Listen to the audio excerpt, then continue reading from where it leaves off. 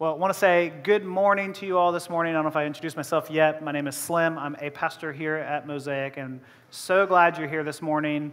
What we are doing is we are a church that wants to preach the gospel all the time. We actually believe that this book that God wrote, it is the world's most famous book in the history of the world. It's the most talked about, most debated, most translated, most purchased, most stuffed under your bed. Right?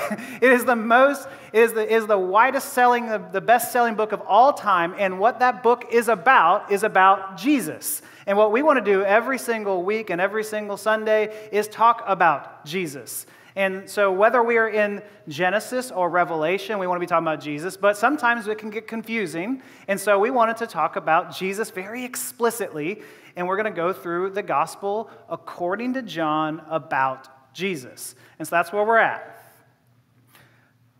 Now, how many of you guys, as we kick this thing off, like to put people in boxes? People don't like to say I like to do that. Some of y'all have said I love doing that. It makes life simpler. But how many of us like to do that? We all do that. I think all of us tend to do that in one way or other. Maybe you've heard about someone, you said, oh, you're an Enneagram 3. Oh, you're one of those very ambitious people, right? And you just boxed them in. You're one of those people, right? We want to do this to people. We just naturally do this. We categorize people. I was at a concert a few weeks ago at Common Grounds, and I was standing here with one of you, and we were just looking at all of the different personalities that are on display at a concert. And so there was this group over here on the right that was just like jumping up and down. We're like, "Whoa, it's amazing!" And I was just going, "Oh, those people," right? So there was this happening, and I asked the person I was with. I said, who were you in college? Which one were you? Just looking amongst this. And so it wasn't that group, and they're thinking, well, was it the guy here who was trying to impress all of the opposite sex, working really hard to do that? No. Or was it the people in the back that were just too cool for school, judging everybody? And I think his answer was, I'm none of these. I think I'm like the guy who was just awkwardly standing there going like, I hope no one looks at me. I hope no one looks at me. We want to put people in these boxes and go, that's who you are. And I think one easy way that we do this when we put people in boxes is we divide people into good people and bad people, right? We divide the world into good and bad or good and evil. And we want to think that there are villains in the world, and then there are the good people who are here to fight the villains in the world. There's the outside world, and there's the church, which is set here to fight that world. There's abusers and there's saviors. And I just want to say that today, as we look at our passage, this passage is going to challenge that view of the world. Today, we're going to look at this. The title of the sermon is Born Again, and it's this famous phrase that can stir up a lot of different questions, but here's how we're going to look at it. We're going to look at it in three ways. We're going to say, who's this for, where's it from, and how to get it. So who's this born again phrase for, where is it from, and how do we get it? So who's it for? Again, as I said, born again is this phrase that just has a lot of baggage in our culture, right? So if you think of someone who's born again, what comes to your mind? I think there's probably three different categories that we put people into. Another category when we think of born again, and I think the first time we think of born again, we're like, a born again person is one who really takes this Christianity seriously. They are emotionally invested in this. They're the ones who are willing to raise their hands in worship. And so as you may be in worship, you're like, whoa, they went two hands today. They are born again. They really believe this. Some of us are like, this is all we could get. Or maybe we'll put one up. All right, so born again, we think maybe that emotionally invested person. But another category I think of when we think of born again is that we think of someone who was really, really bad. And then they became really, really good. And so you can think of someone who was the drug addict became missionary, right? That's what we think of like, oh, they were born again. They're a completely different person. And so we can think of like the guitarist from Korn, if you knew that story, whatever. Or you can think of my life, right? There's someone who's really, really bad. Well, it didn't get to be really, really good. But anyway, so we're working there. So that's maybe the second person. But the third person I think of when we think of born again is, I think now it's this conservative fundamentalist. And so when we think of born again, we're thinking of those who vote a certain way. They have a certain air about them. And then I think maybe the biggest tell is how big their hair is, right? And so then we think, oh, they're a born-again Christian. And you now just put them in this category. And what I want us to see is that this text just blows open all of those categories. That this text right here blows up all those preconceived notions of what you think born again means, and it challenges us to wrestle with, are we born again? And so verse 1, now there was a Pharisee, a man named Nicodemus, who was a member of the Jewish ruling council. Now, Nicodemus was a Pharisee, which is like being on varsity as a Christian. Like, whoa, you made it to that level. Well done, right? He's a Pharisee, and Pharisees took the law seriously. They took it more seriously than most take it seriously. They even had 613 extra laws to follow. 613 extra laws to follow than what they've found in the scriptures. But then they also had a fine print behind those laws. And so it got even bigger. And so Pharisees were very serious about everything, but they were very serious about God's law. And sometimes we can go like, oh, you're that type of Pharisee. And we have a negative connotation because the Pharisees get condemned a lot by Jesus. But in that day, the Pharisees were actually really good people, right? They were keeping all of these laws. They were the people that you wanted serving on the school board. They were the people you wanted as your next door neighbor that would loan you, sugar or whatnot. Like the Pharisees were these really, really good people. But not only were they really, really good, but they were also really, really steeped in Scripture. A Pharisee was required to have the first 5 books of the Bible memorized. How many of you can even say the first 5 books of the Bible? Like, we got Genesis, yada, yada, yada, Revelation, we got it, all right? Right? We may get to Exodus, and after that it gets a little tricky, right? So the Pharisees have the first 5 books of the Bible memorized. And so Nicodemus was a member of this group. But then later, Jesus says, aren't you Israel's teacher? And so not only is Nicodemus a member of this group, he is a leader of this group. He has some clout. So he would be like a celebrity pastor that people follow, people know about. And so this is the setting of what's happening. And then in verse 2, he, Nicodemus, came to Jesus at night. Now think of that setting. The celebrity pastor under the cover of night, on a dark and stormy night, sneaks into Jesus' house. Why did he come under the cover of night? Because he was scared of losing his status and his realm of what his influence, of what he could do. It was a huge risk for him to be seen with Jesus. And so he comes under the cover of night. And I think on one hand, we kind of know that feeling, right? He didn't want to lose his status or his place in the social order. And some of us kind of know that feeling. We're scared to speak out on certain issues. But I would say in a different way, though, because right here in Waco, Texas, we are in the Bible Belt. We are in like the pinnacle of the Bible Belt. And so for us, it's actually beneficial to be a Christian, right? It is beneficial. It's kind of odd when you're not. If you're a student on campus, it's almost as if it's assumed that you are a Christian, which has its advantages and disadvantages.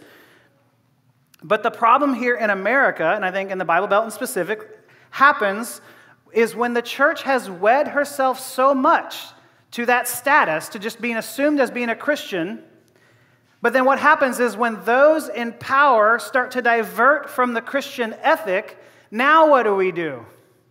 Do we follow those in power, or do we actually stand for what we believe is Christian morals and Christian orthodoxy?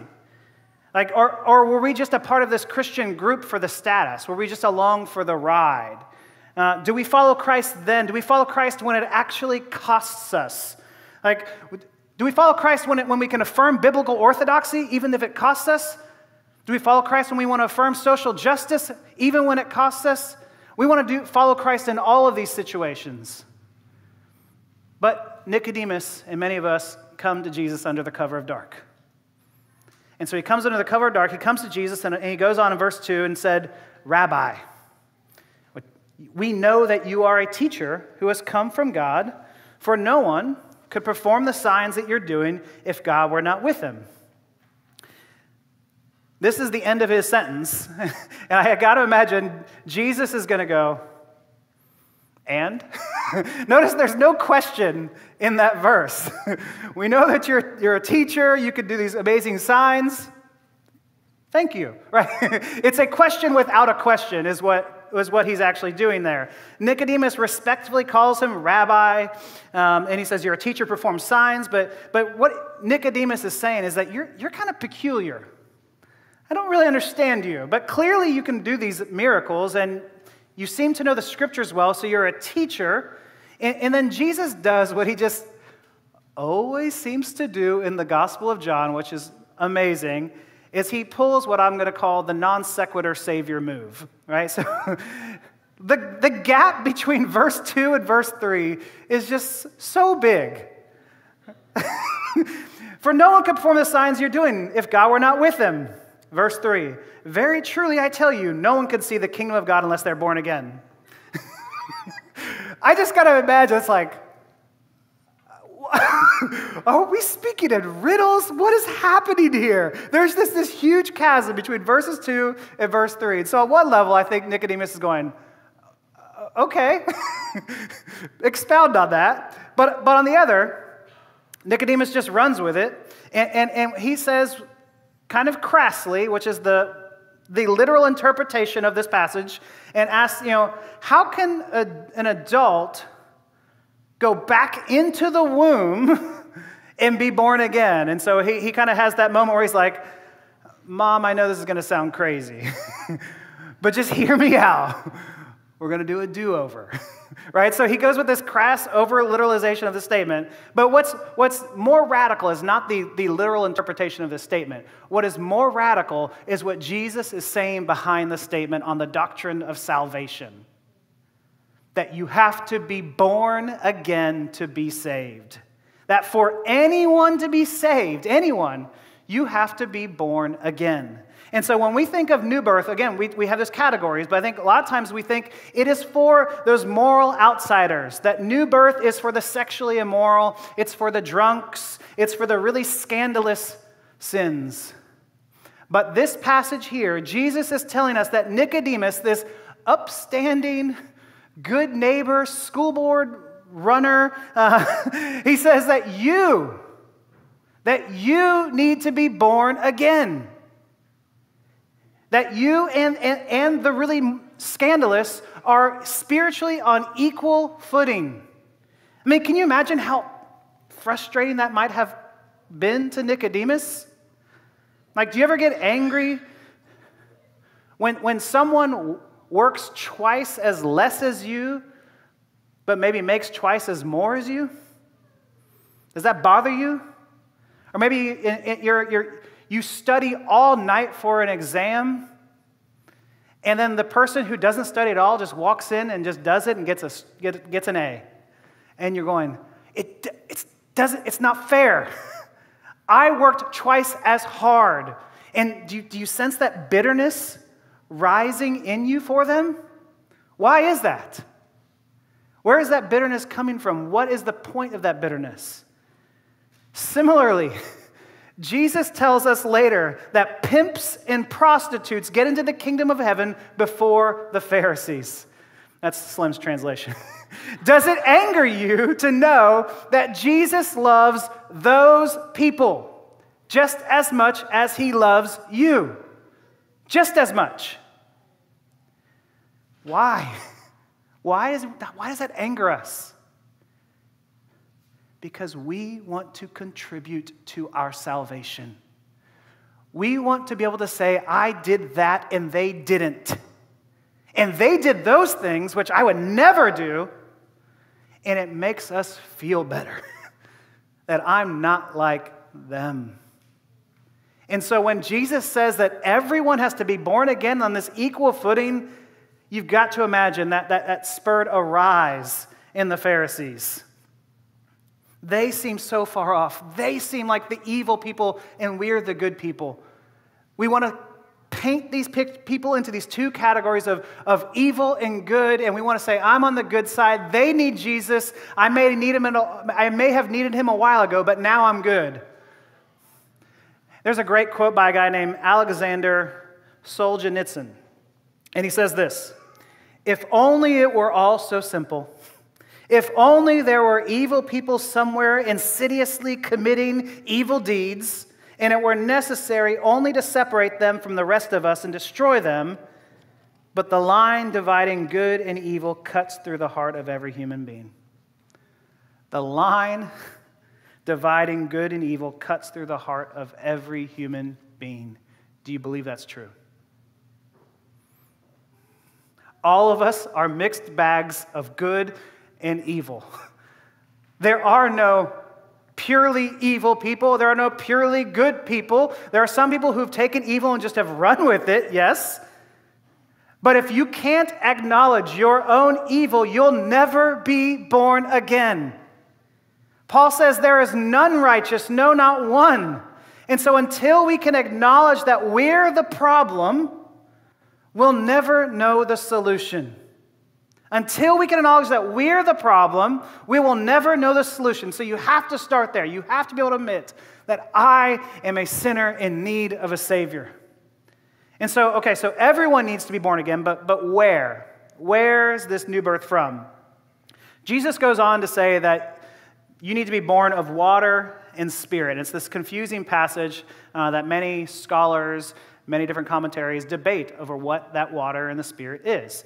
And so one thought is that the water is the water of baptism, that you need to be baptized, and then you have the Spirit come, which I think there's some truth to that. There's a cleansing element there that I think we're going to pick up on later. But then there's the other thoughts that it's the water of the water of birth. So when your water breaks, and so you've been born once, and now you need to be born again. So there's some good arguments for both sides. But then Jesus goes on to say, flesh gives birth to flesh, spirit to spirit, the wind blows wherever it pleases. And if you're confused by all of that, I think it's okay, because the guy who memorized the first 5 books of the Bible is confused by it as well. And he says in verse 9, how can this be? And Nicodemus asked, and Jesus, showing the patience of the world's greatest small group leader, says, you are Israel's teacher. And do you not understand these things? Jesus just saves his zingers for those that should know this, right? Do you not get this? But as the teacher of Israel, Nicodemus should have picked up on all the Old Testament themes that have been portraying, that Moses and the prophets used to describe this second birth. There's all these different metaphors. Moses told the people that that God needed to circumcise their hearts, not just their skin. That they'd have circumcised hearts. And then Ezekiel talks about this water that I think is what John is pulling from, or Jesus is pulling from here. And he talks about this water and a new heart in Ezekiel 36:25. And it says, I will sprinkle clean water on you, and you shall be clean from all your uncleanness. And from all your idols I will cleanse you, and I will give you a new heart. And a new spirit I will put within you, and I will remove the heart of stone from your flesh and give you a heart of flesh. Oh, you can just marinate on that Ezekiel 36 passage. And he's going to take our heart of stone. No one wants to think that's us. None of us want to believe that that's true about us. But then give us a new heart of flesh, of warmth. Jesus moves the metaphor to the delivery room, but the message is still the same. Unless the Spirit of God does something supernatural, we will remain spiritually lifeless. Lifeless, like a rock, like a heart of stone, that we are cold. And sometimes, if we're honest with ourselves, we can see that in our own hearts, that we're cold and we're calloused to people. And we need God to do a miracle to bring us to life, to actually have compassion and kindness towards someone. Now, some of you might say, okay, yeah, but I've met Christians who are very cold and callous to people, who don't seem to represent what you're saying is what a Christian looks like. And I want to say, bingo. That's absolutely right. There are many who go to church who have not been yet converted, who have not actually been born again, and Nicodemus is one of them. In fact, in this Ezekiel passage, one chapter later, there's this famous passage where God takes Ezekiel into this valley of dry bones. And it's horror movie-esque, going into a cemetery. And he tells Ezekiel, over this valley of dry bones, to just prophesy over them, to preach to a valley of dry bones. And as Ezekiel preaches, the bones start to come together. And they start to click. And this is horror movie, right? This is zombie-like, that the bones start to come together. And then the organs and kidneys and things start coming inside them. And then the flesh starts wrapping around the bones as he's preaching and prophesying to the bones. And what we are told is that this is the picture of the church. That when we are preaching to God's people, sometimes we're preaching to a valley of dry bones. That we are the walking dead who think we're alive, but we're just walking corpses until the gospel is preached into our bones and we start to come to life. And we go, oh, that's what the gospel means. How do we know that this is true? Have you ever met someone who said, you know, I grew up in a church that never really preached the gospel. I'm so glad I'm here where we actually preach the gospel. I hope that's the case, that happens here. But have you ever heard someone say that before? Or you maybe said like, oh yeah, my youth pastor never preached the gospel. And I said something similar. I said, you know, I was at a church, and I grew up and young, and the church never preached the gospel. But thankfully, I'm at a church that does preach the gospel. And I started to think and ponder on that maybe just a couple years ago and started to wonder, did they not preach the gospel? Or was it that my heart and my eyes were so closed off that I wasn't able to receive it? Now, you may have come from a church that was pretty rough, and so I'm not giving them a pass, right? But I also know that if this is true, that if I was dead before, if I was just a valley of dry bones, that if I had a heart of stone and the gospel was preached and the Spirit didn't move in me, there's a reason. Try preaching to a rock and see if it becomes a heart. It doesn't usually work that way, but sometimes it does. Sometimes it does that God actually changes our hearts and brings us to life. And so where does this new birth come from? Jesus answers with this random story. It feels kind of out of left field. Where does this new birth come from? He goes to the book of Numbers, where the people of God were bitten by these poisonous snakes. And in this moment, the people of God are being bitten by these poisonous snakes. They're on the ground. They're dying. The venom is in them. There is not much they can do. And so what does God do? He tells Moses to get a bronze snake and put it on a pole. And if you look at that bronze snake, you will be healed. Which is kind of a random story in the book of the Bible. You're going, don't know what's happening there. And I'm guessing many didn't know what was happening there.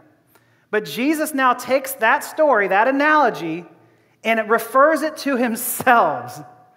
The people are bitten by snakes. The poison is in them, and without divine intervention, they will die. The snakes in the camp are from the Lord. He sends them on account of their rebellion and their grumbling. So God sent the snakes. He sent the curse on them. But then the means that God uses to rescue the people, he puts that same curse up on a pole. And so all they have to do is to look at that curse on a pole.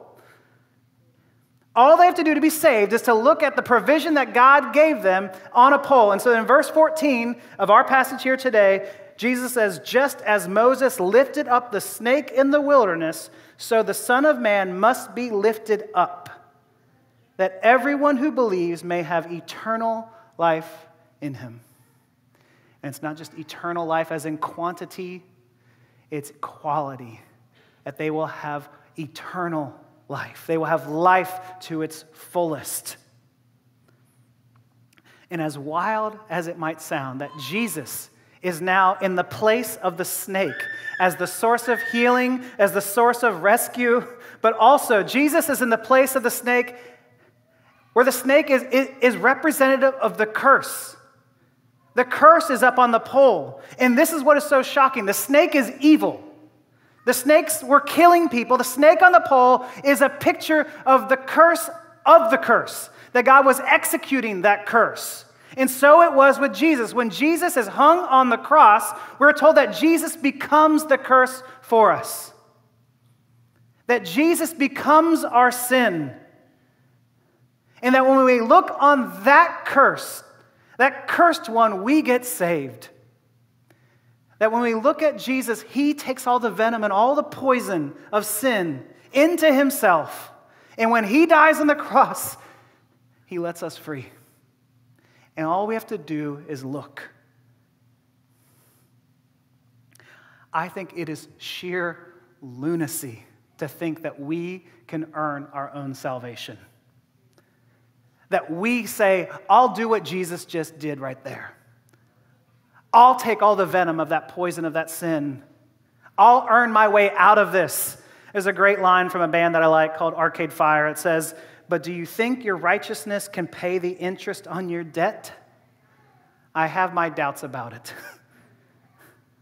Sometimes I do think my righteousness, my goodness can outweigh my evil deeds. That my titles, my degrees, all of the works that we want to do, we think that'll excuse us from a need of a Savior. And we're told that those things are filthy rags. That every single one of us needs to be born again. Nicodemus needs to be born again, and you and I need to be born again. We need the Savior of the world to be a curse, and that will reach us. And so, no, we don't need a teacher or a rabbi. We need a Savior. But here's the good news, and I want you to hear me. If you miss anything else in the sermon, but you get this, I hope you get this. Listen to this. No matter how good you are, you need a Savior. But no matter how messed up you are, you can be saved. No matter how good you are, you need to be born again. But no matter how messed up you are, you can be born again. There's nothing that's going to stop you from being born again because we all equally need that salvation. We all can equally look to that cross. And so my question that I've been building up to this morning is, have you been born again? Have you been born again? Going to church doesn't make you a Christian. Going to church doesn't make you a Christian more than going to a bank makes you a millionaire, right? Like it doesn't work that way. I'm not asking you if you believe in God, because even demons believe in God, and even demons have a respect for God. I'm asking you, have you been born again? And if you're saying, I don't know, but I want to, how? How can I be born again? And that's the final question here. How to get it. And over the years, I've heard people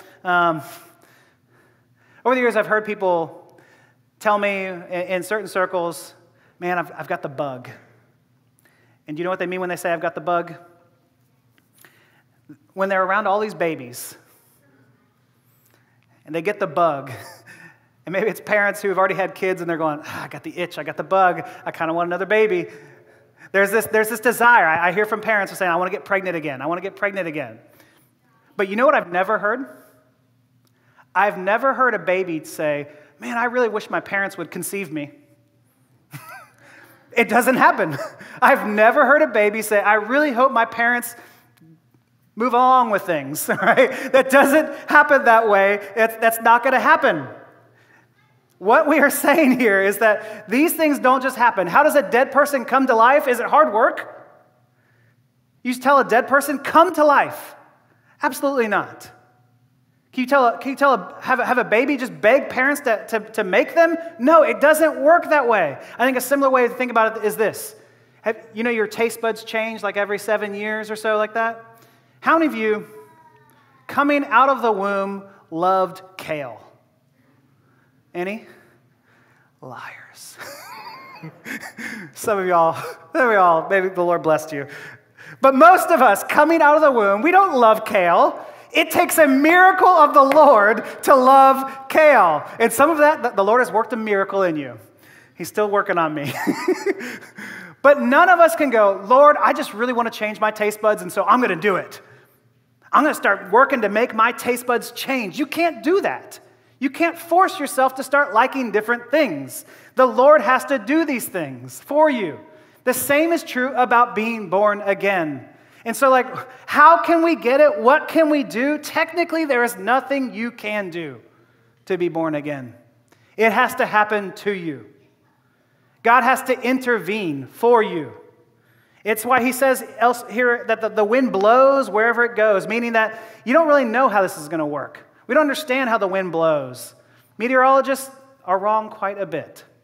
We don't understand the wind. We don't understand how God works, but he works. He gives people new eyes and new hearts and new ears.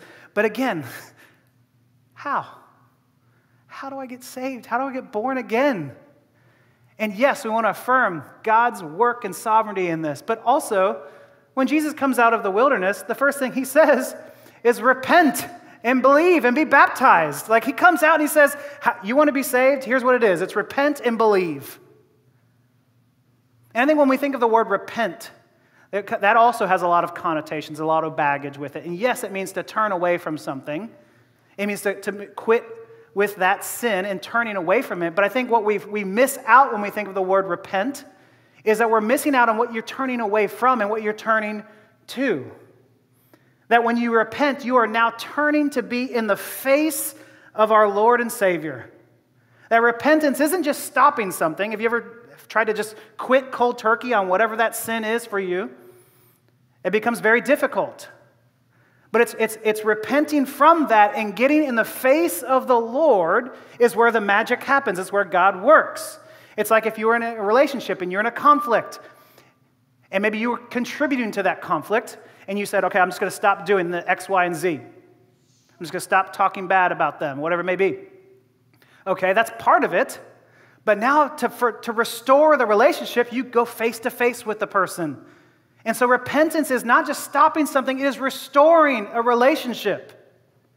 If we think back to that snake analogy, the venom that represents sin, the venom that is in the body, that is killing the people. Our sin is in our soul. It's killing our soul. And Moses was told to put the bronze serpent on the pole, and all they had to do was to look. And so, yes, it's 100% God's work, but still God tells you to look. He still tells you to look at Jesus on the cross, which is an act of repentance. And in that day, some were so sick, he didn't say, come and crawl and touch the pole. He just says, look at the pole. There's the story of Charles Spurgeon's conversion, how he became a Christian. Spurgeon was this great preacher. He became a Christian when he was a teenager. And when he was a teenager, he was wanting to go to church, and he was on his way out to church, but there was this massive snowstorm that hits his town. And so he was wanting to go to his church, but the massive snowstorm was beating down so hard that he had to turn down an alley and came into this small little Methodist church. And the storm was so bad that there was only like a dozen people in the church at the time. And apparently the snowstorm was so bad that even the pastor, the preacher, couldn't make it to church that morning to preach the sermon. And so they had a shoe salesman or a shoemaker come up and preach that week.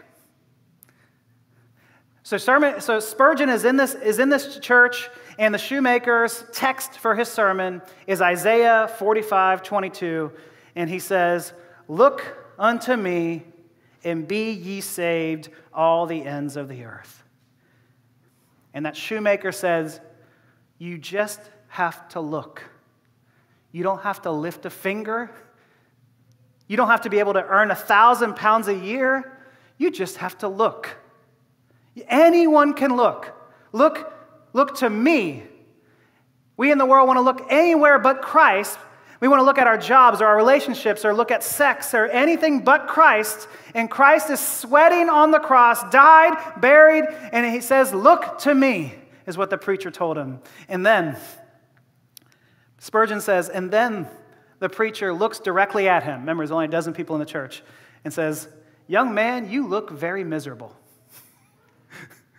And Spurgeon says, I had not been accustomed to having remarks made from the pulpit on my personal appearance before. And he says, however, it was a good blow. It struck right home. And he continued, and you will, the pastor continued, and you will always be miserable. Miserable in this life and miserable in death if you don't obey my text. But if you obey now, at this moment, you will be saved. He said at that moment, he was ready to do anything for him. He said, I was ready to do 50 things to get this salvation. And suddenly he realized all he had to do was just look. And repentance is just turning and looking to Jesus. That's all it is. To look on him and be saved. That's all it is, but it's all it is. It's impossible for us. It's so simple, but so impossible without the Lord breathing life into you. And so I'm begging you to listen to the Lord's call this morning. Look to him. Look to the cross and be saved. To be born again. Maybe you've never been born again. Look to him and be saved. Put your trust in him. And that's where we go repent, but also believe. And believe is not just mere affirmation, it is putting your hope in him. So when rock climbers are rappelling down a mountain, they put their hope in these anchors that are keeping them locked into this mountain. That's what it is to put your hope into something, is to put your full weight into it. And so repent, but then believe. Put your full weight and hope into Jesus. Lean into that anchor. Lean into the anchor that is this text. This is a beautiful text, and it's an anchor for you and for your life. But let me end with this. This is this passage here that is building up to John 3:16, which is the world's most famous passage. There's a reason it gets memorized. John 3:16 is a meditation on what we just talked about. It is a summary of this beautiful, what does it mean to be saved? John 3:16 says, for God so loved the world that he gave his one and only Son, that whoever believes in him shall not perish, but have eternal life. If you haven't memorized, I encourage you to memorize. There's a reason people memorize this. There's a reason people put their hope and anchor in it. But I think we get this verse wrong a lot. Most of us believe that God loves us because Christ died for us. Are you tracking? That we are loved because Christ died for us. That it took the death of Christ for God's view of us to move from wrath to love.